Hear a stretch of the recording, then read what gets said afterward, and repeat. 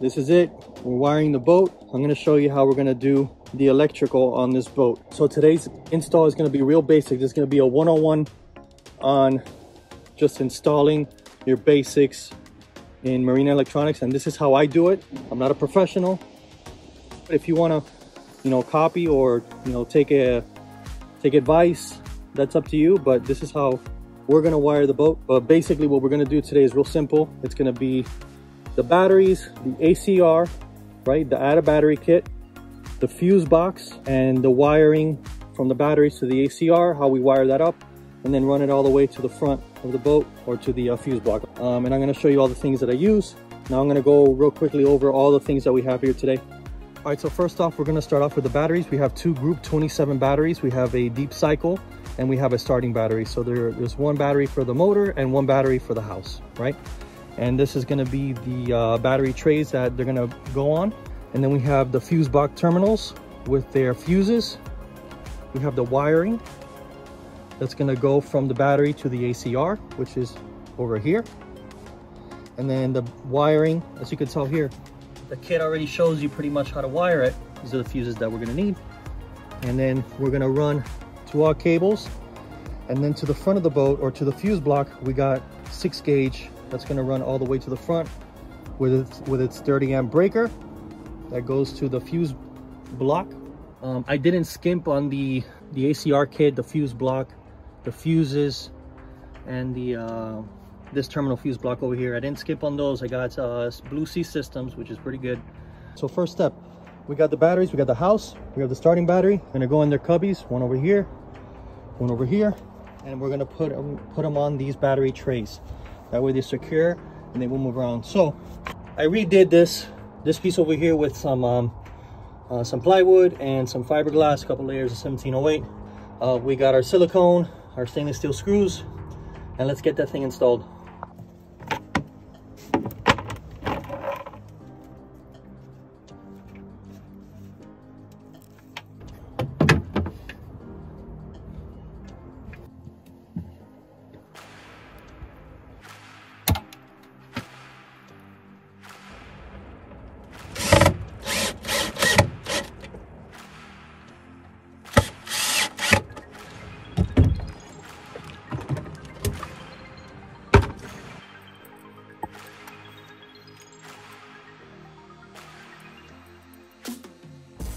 Batteries are in.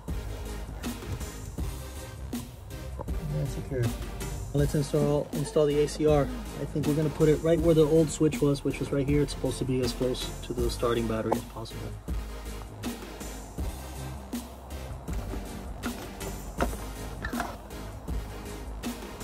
Alright, so instead of mounting our ACR and our ground to the transom, I made this bracket, okay, that we're going to mount the switch, the ACR, and the negative bus bar to, and that'll be one piece that'll go up in here, up in there, just like that. These terminal fuse blocks go directly on the battery, and they go from the house and start battery to the ACR, to this guy. And they require, from the research that I looked up, from what it recommends, an 80 amp fuse. It's a little confusing because it doesn't really tell you on here. I had to look it up. So you have an 80 amp fuse that goes from the house and start battery. That's why there's two. They go straight to the ACR to protect, I guess, to protect the ACR. We're gonna put those in now. And this is how you install these fuses according to the instructions. The washer.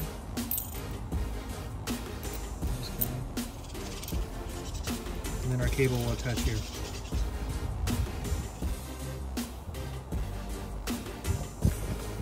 You can get one of these crimpers. I got this at Harbor Freight. It was like 50 bucks or something like that. But you're gonna need one of these to crimp this guy.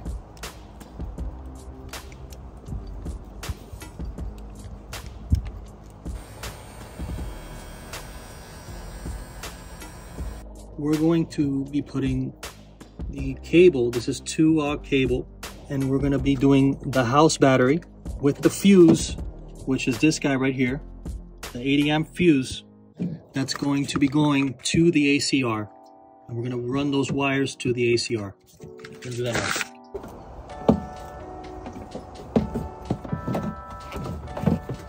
We already did this cable, which is this guy that goes to the ACR. It's coming from the house to the ACR. Now we're going to put in the start battery cable that connects to the fuse, from the start battery to the fuse to the ACR. And that's what we're going to connect right now.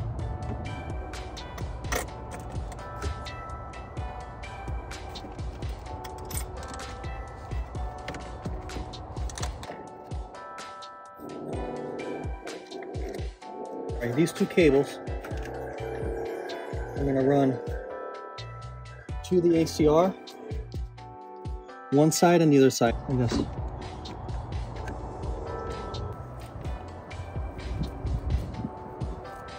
So we have the fused cables, fused positive cables coming from the batteries to the ACR. And now we're going to connect the start battery to the switch, this part, which is going to be right here, this terminal, to the switch that's going to be mounted up here. Okay, we just installed this part, which is the starter battery that goes to the main switch up here, which is this cable here. Now this is our second wire on the house battery, because we're on the house side, which is this wire here that's going to run up to the main switch. This guy up this way.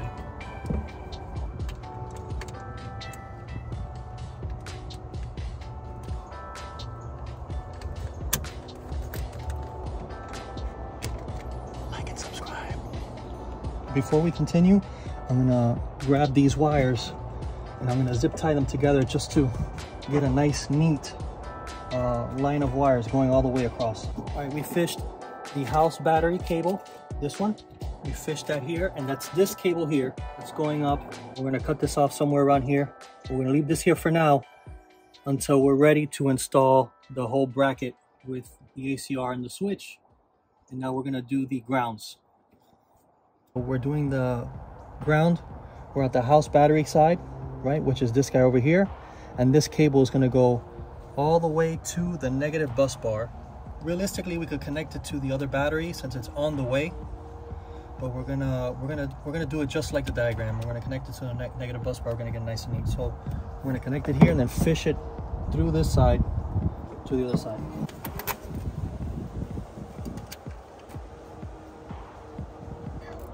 There. Okay, good. All right, so we zip tied all of these together to try to get them nice and neat. And now we're going to come in with these clamps, these stainless steel clamps to hold this up here.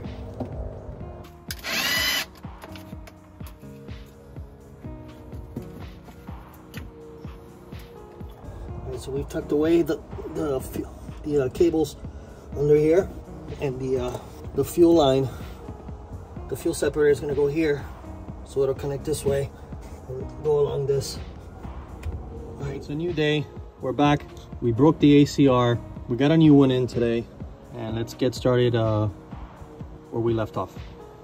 All right, so we're going to start up with, we're going to connect the starter battery fuse cable to the ACR, to this side. This is the starter battery, and this is the fuse side. Starter battery, and here's the fuse side, right here, this guy. And that's gonna go to the ACR. So now we got that hooked up. That is the fused wire from the starting battery, connected just like the diagram. Now let's do the house battery fused wire. House battery fused wire, connect to the ACR, just like the diagram. House battery fused wire to the left side of the ACR. There we go, that's set up. And I had to run it underneath. And that's gonna sit right around here somewhere, and the switch right up top. On a little faceplate that we made. Okay, so now we're done with the ACR connections. Let's go on to the switch connections, which is the unfused, right? So no fuses. And we're gonna start with the start battery. That's this one over here, and it's gonna go up into position number 1. So if you just switch this around, right? That's position number 1, which is this guy. Okay, position number 1. That is the unfused wire right here. So this guy, right here, this guy, I'm gonna connect that to position 1. Position 1, starter battery. Let's move on to the other cable, which is the unfused from the house. So we have the house battery unfused into position number 2, which is the bottom, which is, if we look at it this way, it's position number 2, the bottom, and that's this wire right here, which is our final wire. There's the last cable, and that's gonna sit right up here, right up there. And we're gonna tighten up all these wires in a second. Now we have the outboard connection going to switch number 1 up top. It's gonna be this wire that comes from the motor. That's gonna go into position 1, which is up top, this guy. And there she is, position 1. And now the last one is gonna be position number 2. And that's gonna be this guy here. That's gonna run to our 30 amp fuse through a 6 gauge wire, and then a 6 gauge wire all the way to the fuse block that is in the cabin. We gotta rethink the position of these things because there's so many wires that they're big. So I gotta figure out what's gonna be the best way to mount this to that starboard bracket. Okay, I gotta figure it out. I think this is the best scenario that I could come up with right here. Enough space for the wires to come up the ACR. Enough space for these guys over here. This position is where the on switch goes to the circuit breaker, and this goes to the fuse box. So I think that's enough space. Enough space to move the wires around this, and for the ground. We got the final wire in. This one is position 2, and it goes down into the 30 amp circuit breaker that sends power to the fuse box in the cabin. It's gonna power all the appliances and all that. Close up the switch. And now before I close up the ACR and put the box around it, I need to attach this. There is a 1 amp fuse that goes from the ACR to ground. What I did was I got this 1 amp fuse, inline fuse, and there's a 1 amp fuse in there. And that's what I'm going to use to ground this ACR to the negative bus bar. We got to get this side, got to get that ground wire in there. Put this female side in there. And that's in. Let's go ahead and put the backing on that. All right, I think we got most of it hooked up. Now I just gotta adjust this guy how high I want it, and then attach it, and I'll clean it up. All right, well, we got it in. I'm gonna start doing all my connections. I'm gonna connect the ground to the negative bus bar here, and overall it came out okay. I gotta put some liquid tape over here. I kind of burned that with the screw, and I'm gonna clean up all these wires, put some zip ties, and almost done. Like the diagram says, now we're going to connect the house battery, the house negative, which is this over here. We're going to connect it to the bus bar. So we're going to get this wire, which I've already prepared, connected to the negative bus bar.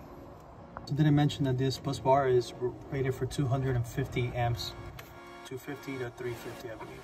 The ACR is connected, the ground with the fuse. Put a little tie wrap there with the fuse still accessible. So that's where it goes, so it's grounded right there. Okay, the ground is connected. Running out of daylight, so I'll have to finish this tomorrow. But it's coming along. Day 3. We're back, and now we're gonna connect the ground to the bus bar. All right, we did it. There's the ground for the starter battery. I put it on the second slot over here. And I put my cover on, and now I'm gonna tighten up all these wires and stuff and get them organized, because we're gonna run a 6-gauge cable from our circuit breaker all the way to the cabin to give power to all the appliances and the switches. I cleaned this up a little bit. I hooked up the ground from the motor, right? So that's installed there. Everything is nice and tight. I also got my liquid tape, so I gotta put that on.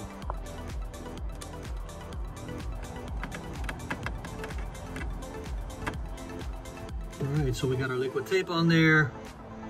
Tightened up all these little lines to make sure nothing's loose. The harness too. And I tucked away the battery cable back in here. Make it nice and tight. The battery cable is a little long.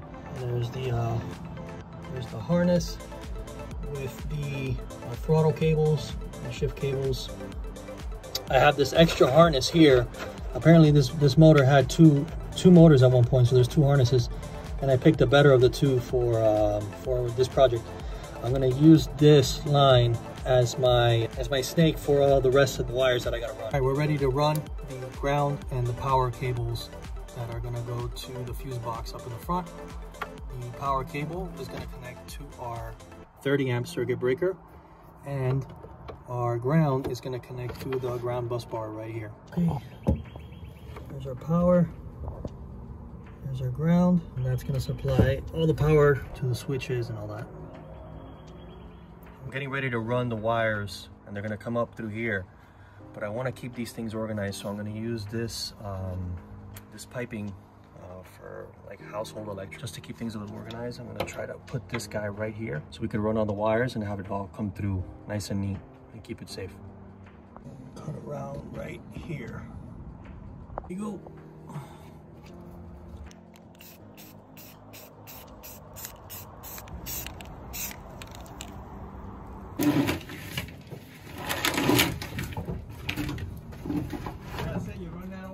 This old harness out. That is done. So while my cover is drying from the paint, we'll test fit the Blue Sea system. Here's the wiring diagram. We have our negative, and we have our positive over here. And these are the wires that are coming off that fuse from the back, that 30 amp fuse. Yeah, according to what this says, it says 125 amp max fuse.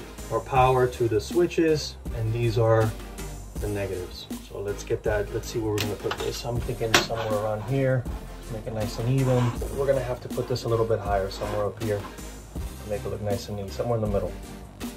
All right, so here we are. I know it looks a little crooked, but the boat is up itself is crooked. So to measure how I'm gonna put the loads to here and here. All right, so we got our wires and the battery. Now we're gonna connect them. I connected them with these stainless steel C-clamps, padded C-clamps. Now we're gonna connect up here, make them nice and even. Get a nice look.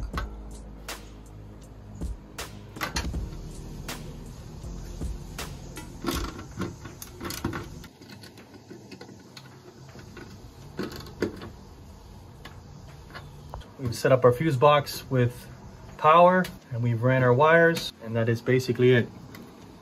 Probably put a cabinet around this eventually, just to protect it. Just a little cover. It also has these little, I guess, so you can write whatever the connection is for. I'm gonna keep this for later. Apologize if the video is a little bit redundant and I go through things a lot. If you're like me, you need to see it, you need to hear it, you need to do it, and I like to be really thorough just to make sure I do it right, and I like to research a lot before I get into a project like this. So if this video helped you, I appreciate it if you subscribe. Yeah, if you have any suggestions or anything that I might be able to fix or anything, please write it in the comments. This video, we're going to show you how we do all the appliances. So the nav lights, the anchor lights, the bilge pump. We're going to show you how we connect that all to this. So stay tuned for that one.